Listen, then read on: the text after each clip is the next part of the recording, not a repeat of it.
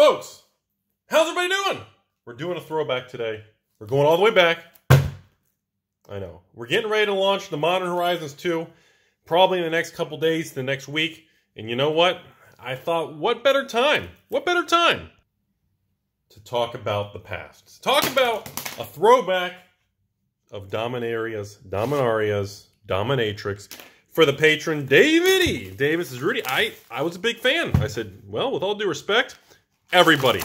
My bad. Everybody was a big fan. Everybody loved Dominaria. I'll be honest with you, there's no way to not enjoy this product. Oh my God. It feels like it was yesterday when we were talking about this product. It was in print. And I'll be honest with you all, from the day, even when I offered to the patrons, from the day it was available, it was a non-stop struggle to even keep it in stock. Dean of Iteration starting out, it was just a challenge to keep it available. The entire life cycle of this product was just constant demand. It was unbelievable, folks. We got the old Awakening here. Oh, look at that, folks.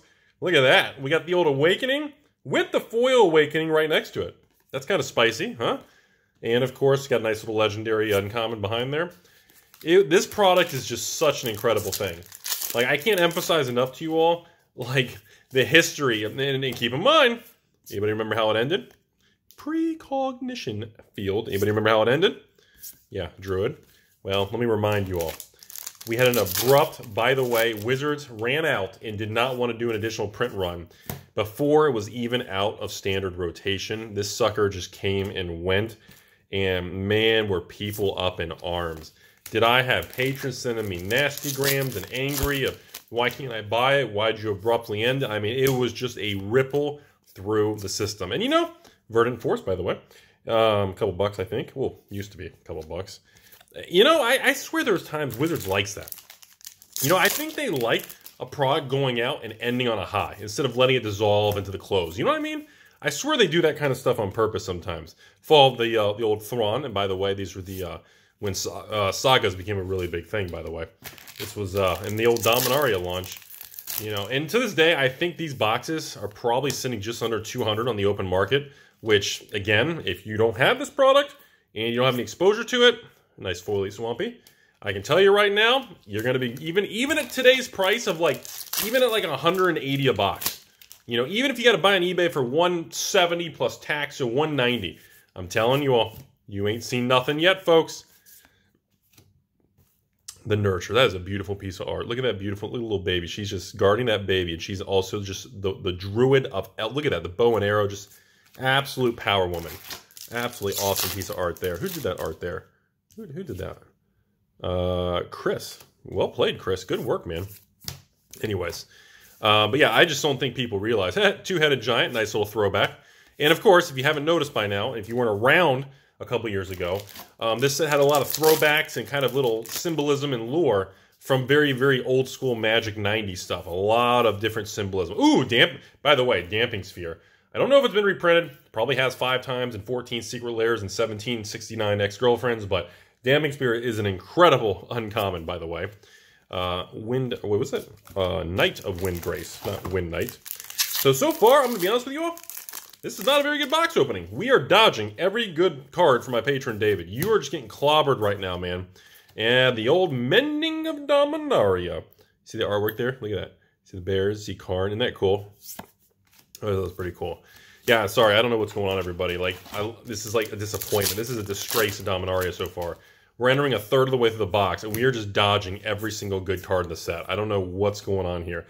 Yes, Yawgmoth's Vile Offering. Nice little Yawgmoth throwback there. Foily Uncommon Sentinel. And, of course, that kind of looks like my hair, actually. I was going to say, we got the old Rona there, and no, not the Byrish Rona. We got Rona, Disciple of Gix. By the way, Ring of Gix. Anybody? Urzus? No? Okay. Ooh, Gravetide. Finally coming through with some action. Probably about a $5 mythic now. Kind of eroded a lot in value. Our first actual mythic of the box, finally. But yeah, I think this is definitely going to become a $300 to $500 box. It's just a matter of time. If you go on the open market, hey, look at that. Finally, one of the rare land cycles. Hinterland Harbor. If I had to guess, I'm going to guess like a $7 rare or something like that. I think this is one of those products, because I've been watching this one. This is one of the items I check once a week on the weekend, and I track how many are available, what's going on with the pricing and the sold listings. And this is definitely, by the way, Druidic. Ooh! Oh! Oh! Anybody? Are you kidding me? What? Wait. Empty one. Okay. Holy smokes. Does anybody know what this is? Helm of the Host. No joke right now, folks. Most expensive rare in the set. This is like a $15, $16 regular rare. The best rare in the set for our second foil rare of the box. Now that's how you stage a comeback, folks. That's what we're talking about, man. Eldest, Trickster, Flame, and of course, Warlord Rada. That is a big woman. You know what? I'd still take her to Taco Bell. Everybody likes a good chalupa. Am I right? Am I right? You can never have enough tacos. It's like the universal language of acceptance and happiness. Urza's Ruinous Blast. That was had some spice and shenanigans around it a while back ago, but not much going on with that now, Price. Anyways, but yeah, I think people really, and I know, everyone says, Rudy, there's so many products. What do you expect from us? We can't keep up with everything anymore. Wizards are just pumping so much stuff out. Tempest and Djinn. Two infamous cards and ironic words to have a nice throwback to the old Djinn. I think that's the one. Is that the one that gets pumped up with islands? You jump 1-0 for each. Yeah, for each island you control. You don't have to tap the islands to like pump it like Shiv and Dragon. You just have to have control of the islands, which is a lot better. That's pretty cool. You don't have to actually pump it with mana. Look at that! Reincarnated. We actually got an old legendary dragon here. I'm going to be honest with you all. Not the best mythic, though. It's only probably a couple $1 mythic. That's not that great. Did not hold up good financially long term. But so, David, so far, we got some good spice in this old Dominaria throwback. Hey, the old Thrawn. Keep in mind, Urza's also back in the day in the late 90s had a Thrawn's Lens. I believe this is one of those playback similar permanent type color thing. I don't think Thrawn Lens. I think this is maybe like a $1 or $2 rare. Not really a home run card. But again, some nice little lore throwback for everybody. Yeah, this set was probably my favorite standard set. Oh my god, a second Helm of the Host. We got one foil and one non-foil. Holy smokes. Hey, look at that. We got a nice stowaway uncommon. Nice chunk of fungus. Sometimes you get some fungus, folks. It happens in life. It happens. Happens to the best of us. You got to see Rudy in the basement. All right, 1, 2, and coming through. The Weatherlight Captain. There she is in all her beauty and glory. Financially, probably like a $1 or $2. Didn't hold up real good. So we have 3 mythics so far, all of which are actually gold mythics. Unfortunately, no sign of Mr. T. And of course, I know, no sign of Mox Amber, which is kind of disappointing right now. Wait, what the heck's going on here? Where's my rare? Wait, 3 uncommons and a plains. Where's the rare? Is it behind it? Oh, there it is. Legend. Okay, I was like, never mind. I forgot sometime. That's so weird. So 2 regular plains. Neither one of them are foil. Anyways, Djinn of the Lamp. Another nice little, kind of a throwback. 6-drop, 5/6 flying Djinn. Anybody? Anybody? Mahamati Djinn. ABU. Anyways, kind of a throwback Djinn kind of version there. Kind of a slightly better version. Not worth much money, but very, very cool in the old story and lore, you know. Oh, Icy Manipulator. Oh, man. Take a moment, folks. One of Rudy's favorite all-time Magic cards in history. Yes, the old Josu de la Ves Chalupa Party Pack Lich Knight. Nice little throwback style of the old Lich card. Fortunately, not worth a lot there, but definitely a nice little... Like I said, that's what... I know a lot of the cards in here, like financial expected value of each box opening is not huge. By the way, did you even notice? Thalids, nice little throwback to Fungus and Thalids. Pretty cool, huh? Urza's. Sage of Latinam. Anybody? Alliances. The First Eruption. I remember that in high school with my ex. Anyways, not worth too much right now, but you know, folks, you can only hope for the future. So we're down to the last third chunk of the booster boxes, folks. And again, average box, you know. Benelish Marshall. Kind of a little Benelish hero. Kind of a wordplay there. Not a major hit financially, but... See, you guys notice like how many rares and cards just have really cool, kind of unique throwbacks and neat little symbolism. That's what... Oh! Mr. T. The man, the myth, the legend himself. Mr. T. Hero of Dominatrix. By far, I believe this is a $30 to $40 mythic. Boom! Best card in the set, folks. And some fungus to go with it. Congratulations, David. You hit for our 4th mythic, Mr. T. Oh, man. That's all. Even though we haven't gotten a Mox Amber, you know what? We hit Mr. T. The man himself. The legend of all legends, Mr. T, man. Best of the best, folks. Guy's blessing. Love that sword in the artwork, by the way.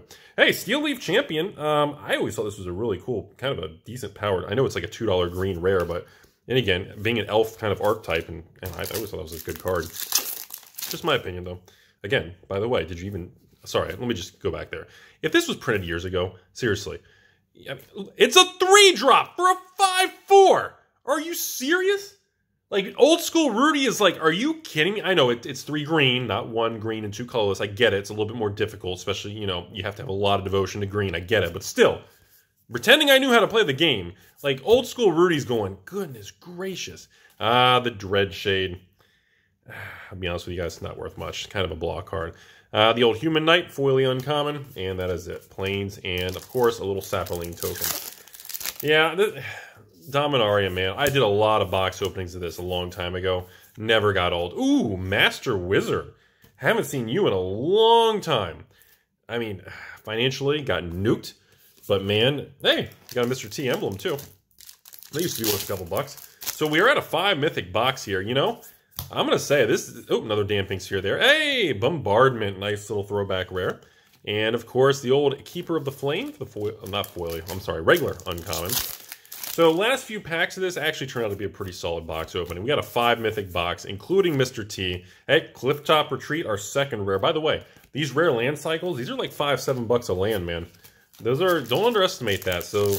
Kind of interesting, the financial value is actually held up pretty solid. I don't know if it's just because it's in this particular product, or they've really kind of tough to get. Journey Mage, nice foily common. Archmage Eternal. You guys remember this guy? This card's out of control, man. Like, I know it has no financial value, but I just remember that card, and I just remember thinking, goodness gracious. Anyways, sorry. I just remember thinking there could be shenanigans with that. Never happened. Beautiful, beautiful Saga artwork. Nice conjecture. By the way, say that 10 times fast, am I right? Probably $1 or $2. Last 2 packs, folks. We got 1 and 2. We're going to wrap this video up. I'll kind of ramble for a minute here at the end. Give you all my opinion of what the heck is going on. Hey, Woodland Cemetery. Look at that art, though, folks. No joke. Look at that flipping art. And, of course, nice little uncommon. Ending the video of our nice Dominaria throwback. What year is it, 2018 or 19? Oh my god, 2018? It's mid-2021. By the way, Juggernaut with the new art. Oh, Voice of Plenty. All you angel-loving decks out there, absolutely ridiculous cards. Still, actually, no joke, still like a $4 rare. Still, at least last I checked. So, overall, David, you know, you hit a helm, and one of your foil rares is a helm. That alone is like $50 of value from the box. You got Mr. T sitting at a whopping $30-40. I mean, those couple cards alone, you're at already $70 in financial value from 3 cards. I mean, it's tough to call the box a bad box, even though we didn't hit like a Mox Amber. Still, you got a couple of the rare land cycles. We got Dr. T coming in through the basement. We got, you know, you got the Helm rare and the foil Helm rare. It's pretty potent, man. This was a pretty, this actually, it felt a little, didn't feel like it, but now that I'm thinking about it, this actually turned out to be a pretty solid box, everybody. So, that's all I have to say about it. At the end of the day, God, time flies, man. You know, everybody, mid-2021, I swear it feels like a couple months ago, I was doing all the box openings for Dominaria, you know? This was 2018, man. 2019, 2020, disaster dumpster fire. Middle of 2021. We're going on 3 years. That's why I tell everybody, you know, when you live your life and you're busy and you're really doing what you enjoy and you're hustling and spending time with people that are important and working hard and not blowing your money, and you got the right people around you. I mean, man, time just, you know, I know, well, at least when I was younger, I'm sure a lot of you all were the same when I was younger, and I was a kid and a teenager and everything. Dude, time creeped by. I complained always how slow. I felt like I was always waiting for the bell, the next class, the next period, the next grade level. When you're a kid, time creeps, man. But you find what you're supposed to be doing in this world that you're passionate about, whether you're digging holes and planting carrots, or slinging cardboard and not getting haircuts like me and living in basements of your ex, you know, it's just, time flies. I mean, I still feel like I joined YouTube last year. And I'm like, Rudy, you've been on YouTube since 2016. It's mid-2021. Do you realize that? That's 2016, 17, 18, 19, 20. That's 5.5 years. Oh my God. 2,400 videos later. Yeah, that's just how life works. And that's, you know, the reason I'm doing all that and I'm rambling on this is because, again, Everybody always says to me, Rudy, what's the point? You got to buy these sealed boxes. You got to wait years to make the money. You got to wait. The average person has to wait 2-3 years to double their money after the product goes out of print. So you don't even get any time ticking on your side until it goes out of print. Then once it goes out of print, usually you got to wait 3 years after being out of print to even make some money. And people are like, oh, it's not worth it. Life's too short. Blah, blah, blah. YOLO, GME the moon, diamond hands, rockin' emoji, woo, you know. And I'm sitting here going, folks, this is your reminder that you have no idea how fast this world goes by. And again, all of us have very short life expectancies when you really zoom out and you realize the size and scope of time itself, of how far things have come from just the dot-com thing of 2000, the 2008 crash, now the 2020 virus disaster. I mean, we're already heading to 2022, and you don't realize that until you slow down, you go outside, you get a lawn chair, and you go yell at some cars that go by, you know, and you realize that life is short, folks. Make sure you're doing what you enjoy. Make sure you have people around you that are not bringing you down.